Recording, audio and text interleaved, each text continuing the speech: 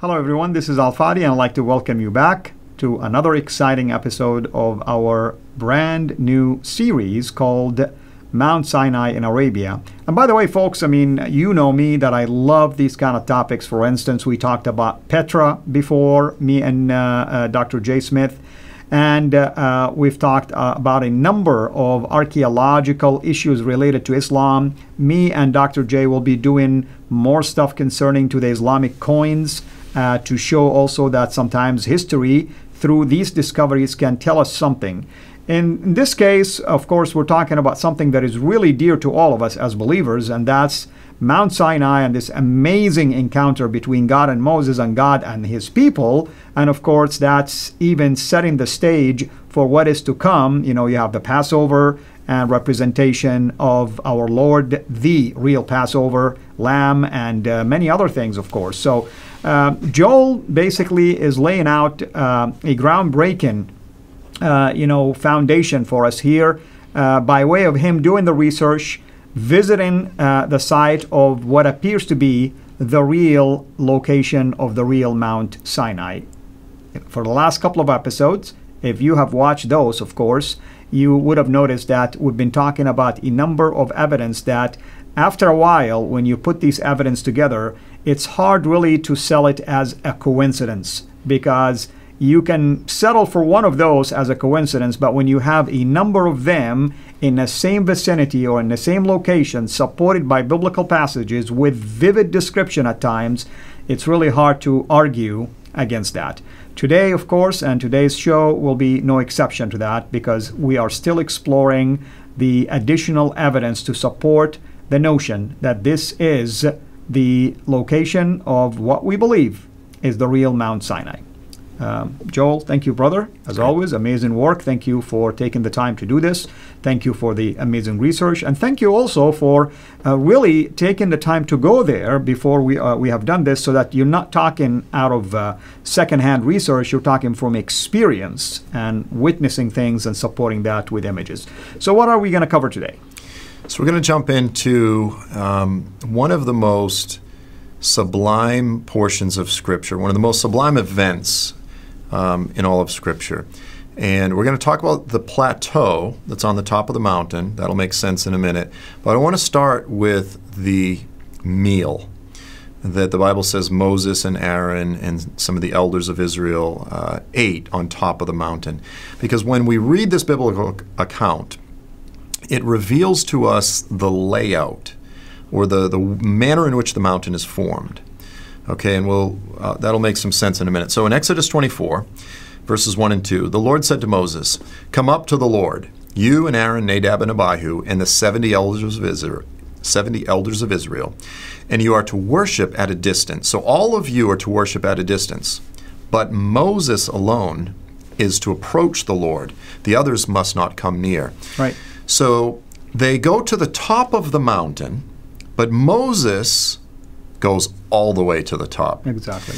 And so what scholars have observed, who've never been to this mountain, and they've discussed the fact that the mountain seems to be set up in a two-tiered formation. And they've likened it, actually, we were talking about this in the last episode, they liken this to the temple, where you have the holy place, and then you have the Holy of Holies. Yeah, only the high priest will enter that. Exactly. And so Moses, of course, being essentially the high priest, he goes all the way up to the Lord. All of the others, the 70 representative elders of Israel, they go up to the top, but not all the way to the top. So it's as though there are two peaks, if you will. Now, there's a very special significance to what they did. So after the covenant was made, after this betrothal ceremony, this wedding ceremony, in the West, and I assume it's the same in Saudi Arabia, after a wedding, what does everyone do? Oh, party, man. Eat, feast. They have a wedding feast, right? They have the marriage dinner. And so in verses 9 through 11, Exodus 24, it says, Moses and Aaron, Nadab and Abihu, and the 70 elders of Israel went up. Now get this. This is amazing. They saw the God of Israel. It's an amazing scene, brother. It's an amazing scene. They go up, and it's as though even Scripture doesn't quite have the language to communicate what happened, because it says under his feet was something like a pavement of lapis lazuli or cobalt blue, as bright blue as the sky. Some translations say translucent blue like the sky. But God, and here's the miracle, but God he didn't kill them. They saw God, but he did not raise his hand against these leaders of the Israelites. And then it says this statement. I want to put this verse, on my desk. They saw God, and they ate and drank. So this is in contrast, which we'll see later, with the idolaters. It says they ate and drank, and they rose up to play. Yeah. And what did the Lord say in Revelations 3:20? Here I am, I knock on your door. If you open, I will come and do what? Eat with you. It's amazing. Yeah. Exactly. And I love that because, and let me say this as kind of a bunny trail, but so much of the church today, we're essentially taught that someday, Jesus died on the cross for us so that someday we die and go to heaven forever. And of course, that's true. We don't go to hell, and if we're to die today, our spirits would be with him. But even those that are in heaven are awaiting the day of the Lord, the resurrection of the body. We will be clothed with immortality. And you know what happens when we have bodies? We eat. That's right. There's substance to it. Jesus came back after the resurrection. He ate fish. And the scriptures talk about all of these things. And the wedding feast of the Lamb, Exactly. Yeah. This is the thing is in Isaiah 25, it says, on this mountain I will throw a lavish feast for all peoples. By the way, it's not just for the Jews. It's for all peoples. And it says a choice feast of aged wine, sorry Baptists, and choice marrow, sorry vegans. So you've got substance to it. There's wine, there's meat, and that resonates with us. I always like to point this out because we like to eat, because God made us to enjoy food and substance and these type of things. And that's the nature of our inheritance. In the Messiah, we will be clothed with immortality. So good stuff. Amen. Okay, so back to this. Again, reading the scriptures to try to understand the layout of the mountain. Now, Moses has been up there. The golden calf incident happens. But then in Exodus 32, it says this. Now, when Joshua heard the sound of the people as they shouted, they're worshiping the golden calf, he said to Moses, there is a sound of war in the camp. So they can hear the sound. But he said, it's not the sound of the cry of triumph, nor is it the sound of the cry of defeat, but the sound of singing. Okay, so Joshua had been waiting up there, again, halfway up the mountain, wherever it was that they ate. Moses is all the way up. Joshua's waiting for him. Moses comes down, and they can hear the idolaters, but they cannot see them. So there's a reason they can't see them. Now, let's look at some pictures of Jebel al-Luz. Again, here's a close-up of the cave of Elijah.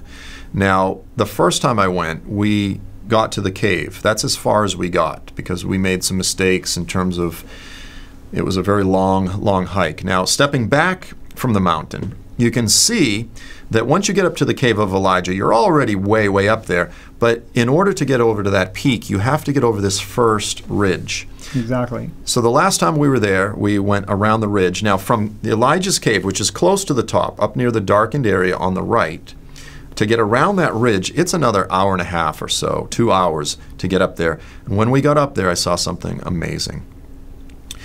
Here's a picture of what you see once you go over the initial ridge. There's a plateau up there. Wow. I mean, so that would have been the first layer. This is where, clearly, where the elders, feast, and where they ate, and they looked up, and it's the size of a football field. And it's surrounded by this ridge. It's a bowl, essentially. Right. And the ridge is probably 30, 40 feet all the way around. So it explains why they could hear them. But because they're echo, but you cannot see them. But they couldn't see them. And then here's another picture as you get closer to the upper peak, standing at the base of that. That's the part that Moses went all the way up. Right. The elders and everyone ate down below. They looked up. They saw the feet. They saw the God of Israel as they looked up to him at like this pavement of lapis lazuli. And that, by the way, is another couple hours to get up. So it's a beast of a mountain, and that's still quite a ways up. And let me just say this, I don't have the pictures here, but at the very, very top, there is an altar. So, Bedouins are pretty tough cookies, they're shepherding their sheep, but I don't think they like to just hike to the top of a mountain for no reason. So it's hard to know who built that altar, but someone built an altar. Knowing the Bedouins of my land, they're not going to build an altar over there. Right. To them, you know how they think about these things. Right. Yeah. Yeah, I mean, this is their backyard. Yeah. For us, it's exciting. Now, here's a picture. So when we got up, we actually camped at the top. And here's a picture from that night. Wow, that's amazing. That my friend took on his Fuji camera. He's a great photographer. Long exposure, beautiful. Look at the stars. It was, the Milky Way was right above us. And I'll just say this too, we didn't plan this. It was completely unplanned. This was 2019. It was the last night of Tabernacles, of Sukkot. Wow. Which is the biblical feast where you're supposed to camp outside. And you're supposed to build a sukkah, a hut or tabernacle that you can look through and see the stars, to remind us that we are strangers here. This is not really our home. We're looking forward to the coming kingdom. And so we that's camped. how God took Abraham out to show him. To show him the stars. Yeah. Count the stars if you can. Yeah. It was magnificent, and shooting stars, and I mean, it was, I don't want to use the word magical, but it was absolutely It does look, awe-inspiring. if you would have showed me this picture and said this is from Saudi, I probably would have doubted. Yeah, I want to get this blown up into a poster. Yeah. But so, once again, just the structure of the mountain aligns with the biblical narrative in a profound way. So whether it be the archaeological sites, the altar, the structure of the mountain, everything just falls into place. Amen. Well, brother, this is amazing. I mean, basically the mountain of evidence, no pun intended here, is rising already, and I'm hoping that the people who are watching this, at least they'll take the time to investigate it, explore it, maybe even end up going to Saudi, maybe even sign up to one of the trips that Joel hopefully will be putting together soon. Due to COVID, they have to cancel, of course, the planned trip this year at least, but hopefully by next year in 2021 or 2022, you'll be able to do so. So, brother, what are we to expect next time? So next we're going to begin looking at petroglyphs and paintings. Some very specific petroglyphs and paintings, which, just like everything that we've looked at before, is really profound and, again, validates this as the real Mount Sinai. Wonderful. Looking forward to it, as always. Thank you. And everyone, please be sure to check Joel's website, joelstrumpet.com. Also subscribe to our YouTube channel, CIRA International. And consider to become a Patreon patron. For you, brother, what is your YouTube channel? I'm not sure what the name of it is. It's just called The Underground with Joel Richardson. So if you type in Joel Richardson or The Underground, my channel will pop up. And is there a way for them to support your effort also? The best way to do that is to go to my website, joelstrumpet.com, and just click on Partner. Very good. Please consider to do so. Our brother is doing an amazing work here, and it's groundbreaking, no pun intended also. And we like to support those kind of efforts, of course. Thank you, everyone, for being here with us, and thank you for watching this. Make sure you spread the word, share it with others. Until we meet again next time, have a blessed day. Thank you so much for taking the time to watch this video. We can't make these quality videos without the help of partners like you. So please consider becoming a Patreon supporter today at patreon.com/CIRA International. I want to make sure you always get notified when we release a new video. So please click the bell to be notified, and of course, make sure to subscribe to this channel. If this video was helpful to you, please click the thumbs up. Thank you.